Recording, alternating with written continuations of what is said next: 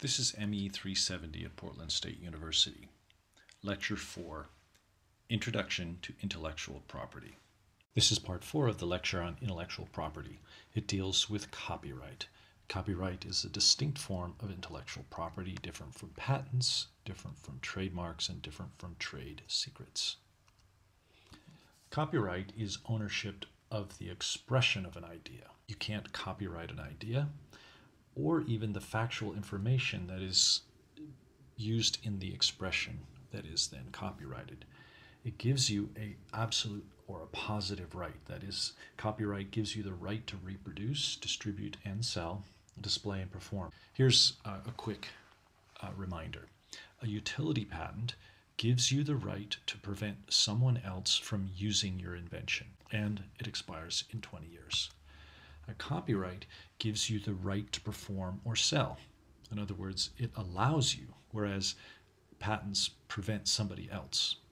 The lifetime of a copyright is currently 70 years after the death of the author or 120 years after the creation of the work, and it can be extended.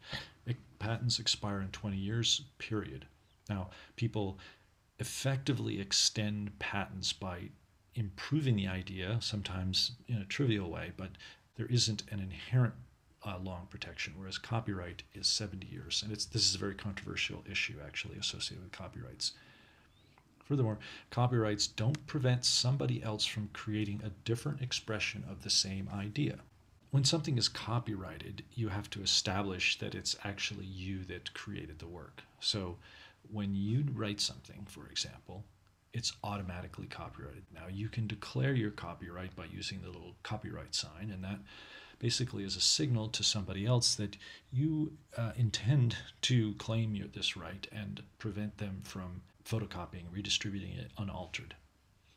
If you wish, you can go a step further and register your work with the Library of Congress. You pay a modest filing fee, and then you essentially established the copyright date and the work itself, and that gives you a bit more leverage if you're worried about someone else violating your copyright. But it's not necessary, it's just sort of practically helpful. So here's an example. I used this slide when we were talking about the concept of patents, and I explained that the patent process helped to protect the investment of effort necessary to create a new invention. Well, that diagram was mine, so it's copyright me. So I created it a few years ago, and this is an example of how it's not the idea of this feedback process, but rather it's the expression, the way that I displayed that idea in the form of this graphic. Here's another example. I downloaded this a picture of Einstein from the Library of Congress. The picture itself is in the public domain. There's no violation of copyright. When I downloaded that picture, I opened it in Photoshop. I applied something called a cutout filter. I saved the document, then I opened it in Adobe Illustrator, and I used this chalk brush font to write E=mc², sort of on his lapel and shoulder, and then I saved the result as a JPEG. I essentially have copyright over this particular image, and I could make posters from this and sell it. Okay, I haven't done that. I'm not interested in doing that, but the idea here is that it's not Einstein's picture. It's not the software that I used to create it. It's not even the formula, the mathematical formula E=mc². Those things don't make it copyright. Rather, it's the combination of all of those things into a expression of an idea that E=mc² is somehow associated with Einstein, and this sort of dramatic grayscale rendering makes him seem, I don't know, weighty or whatever. So this is an expression of an idea or a set of ideas, and it can be copyrighted by me. This table summarizes the difference between patents and copyrights, so we'll work from top to bottom. The duration. Patents expire in 20 years, the date of filing. That is when you submit for a full patent application, not after the patent is awarded, but the date at which it was filed. Copyrights currently are life of the author plus 70 years or 120 years from creation and they may be renewed. This is very controversial. Basically, whenever whenever the earliest video of Mickey Mouse is threatened, it approaches the end of its copyright, Disney and other big money studios buy the extension in Congress. They basically have written the laws every time, rewritten the copyright laws and made it longer and longer. So the term of copyright keeps getting extended when these very large corporations decide that they want to protect their artistic expressions. There's a whole interesting side story to this. There's in fact, the nickname for the law that was passed is called the Mickey Mouse Protection Act. The scope of patents and copyrights are different as well. A patent is limited to the implementation of an idea. So automatic braking systems. You can't patent all of automatic braking systems, but you can patent a certain mechanism that contributes to that. In fact, you'd probably have multiple patents on your automatic braking system.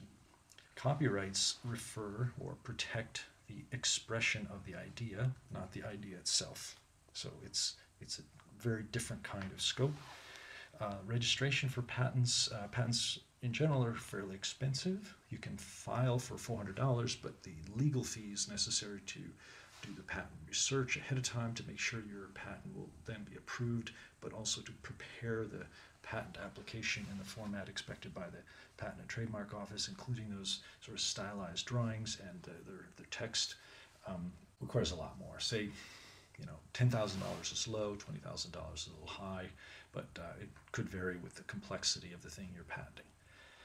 Copyrights, on the other hand, are essentially automatic. As soon as you've created something, it's copyright you. You can add the little copyright sign for nothing, or you can register it with the Library of Congress for about $100. The notion of independent inventions is also different. So for a patent, there's no exemption for the fact that you may have created or come up with the invention independently. So let's say you have a patent on a mousetrap, a certain design and the mechanism in a mousetrap.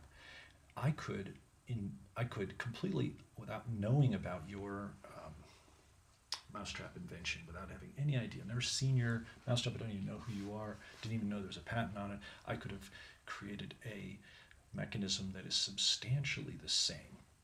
Now, if you already have a patent on that mechanism, the fact that I created it independently doesn't help. It's not an excuse. Too bad. You've got the patent. You can stop me from producing my mousetrap. On the other hand, copyrights, I can't create the same expression as you, but I can take the same idea. So you could take a photograph of Einstein and you could use Photoshop and create a sort of atmospheric sense, and you could even probably figure out a way to add E equals MC squared onto that photograph, and that if it didn't look like my version, then you could get a copyright on that. There's a couple extra terms and concepts associated with copyright. Very important one is fair use. Copyright gives the owner the exclusive right to reproduce their work. However, there is a limitation on that exclusion, and it's called fair use. There's a list of activities that fall under the rubric of fair use. Criticism and comment. For example, if I go to a movie and I want to write a review, or maybe I want to do some analysis on the psychodramatic elements in that for a publication, well, I could take some of the dialogue from that movie. I could even take a short clip from that movie and include it in my criticism or commentary, and that would be considered fair use. The key idea is I take just a part. The other key idea is that I'm making a substantial additional intellectual or creative effort by analyzing the work. I'm not just merely redistributing it. Similarly for news reporting, a news reporter can stand in front of a copyrighted poster, or a news reporter could include an image that is copyrighted, or even a part of the text that's copyrighted, and then with the intention of relaying that information to the public and not be in any danger of copyright violation because they're using it under the terms of fair use. Likewise, teaching, scholarship, and research allow for excerpts, and so when you write a paper, You can include a short section from a book or a publication, or you could even include some sort of imagery. The idea is you're not then repackaging this for sale, or you're not repackaging it in toto. Rather, you're saying, I'm going to take part of this idea, which is copyrighted, and use it as part of my substantial additional intellectual or creative effort. However, fair use isn't an automatic escape hatch. You can't say, oh, I'm copying this just because I want to learn about it. So there are boundaries on fair use, and they're established by case law. Basically, people go to court and they argue about it, and they set precedents, and those precedents sort of establish the boundaries. Different from fair use, but also related to copyright, is this important idea of the public domain. A work that is in the public domain is basically something that's not copyrighted. This typically refers to older creative works. For example, the Star Spangled Banner is a poem by Francis Scott Key, was created a long time ago. It's in the public domain. We can use that work, we can use that poem, that is the words, and sing it and put it in booklets, etc., without worrying about it. Likewise, all of Shakespeare is in the public domain. That doesn't mean I can go to the library and take a book of Shakespeare's sonnets, photocopy that book, and then sell the photocopy. Okay, because what I'm doing there is I'm violating the creative expression in the form of the book, meaning the layout of the sonnet on the page, the font size, the particular any ornamentation on the page. What I can do is I can take the words in the sonnet, put them into a word processor or sort of graphic layout program, create my own artistic display, creative display of those words, and then produce that and sell it. You should know that the song Happy Birthday is copyrighted. So people everywhere are violating copyright when they sing Happy Birthday. Yet another concept related to copyright is Creative Commons. Creative Commons is the work largely of Lawrence Lessig. He's a law professor, used to be at Stanford, is now at Harvard. He helped, and a lot of people around the globe are part of the creativecommons.org effort that creates an alternative to copyright. The idea is to create a new balance between ownership, the fact that I am the author, the creator of this work, and the allowing other people to reuse the work. It's a very good effort, somewhat controversial in that it's an open challenge to copyrighted work, and in particular, Lessig argued the Supreme Court case against the Mickey Mouse Copyright Extension Act and lost. So as a user of Creative Commons, so I can do creative work and use the Creative Commons license as an alternative to copyright. There are 6 types of those licenses. I'll show you 4 here just to give a sense. Along the left column are the names and the sort of graphical symbol that you attach to a document that is uses a Creative Commons license. Attribution is the most liberal, that is to say, it maximizes the opportunity for other people to use your work. Basically, if I use the attribution license, I claim that I am the author. I'm the person who created this work, but I'm going to allow you to do anything you want to with it. You can remix it, meaning you can chop it up. You can, if it's a song, you can take parts of it and use it without worry, but I'm the originator. Attribution, no derivatives. The next one down, I claim authorship. I allow you to redistribute it as a solid single work, but you can't remix it. In other words, you can't take parts of this, chop it up, and put it into some other creative work. The attribution share alike, different from either the first 2. I claim authorship. I allow other people to remix and reuse. So you can take, you can take part of my words, you can take part of my image, you can take part of my song, and you can reconstitute it into some other creative work, and you can even sell it. You can sell the remixed work. But if you use my work that has this Creative Commons license, your work inherits my license. In other words, you also have to allow other people to remix. You also have to allow commercial use. And then, like a virus, anyone who reuses that is also required to inherit that license. Finally, attribution, non-commercial, no derivatives license is most restrictive. I claim authorship.